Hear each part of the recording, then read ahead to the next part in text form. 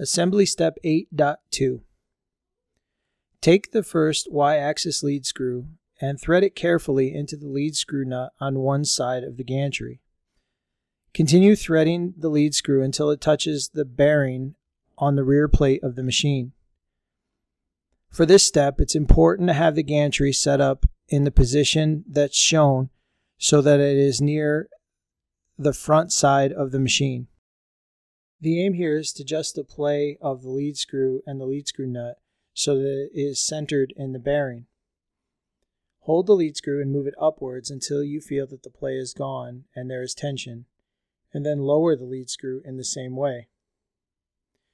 Note the center point between the extreme up and down locations. In this case, the center point lies under the center of the bearing, which is incorrect. To adjust the center point, grab the lead screw close to the lead screw nut and move it carefully towards the center of the bearing. In some cases, you might need to move it up, while other times you might have to move it down.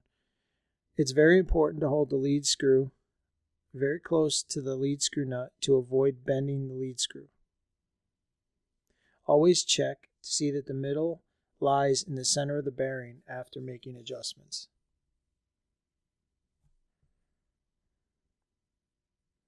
Now you can see that we found the correct position because you can see the distance of the lead screw upwards and downwards is even compared to the center of the bearing.